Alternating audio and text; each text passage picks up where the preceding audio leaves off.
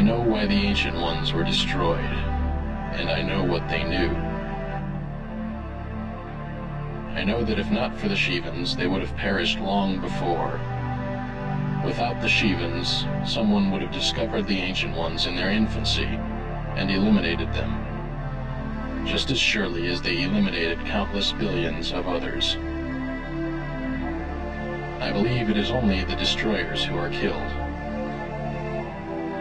The Shivans are the great destroyers, but they are also the great preservers. That is why, when we moved into space, there was no one powerful enough to kill us.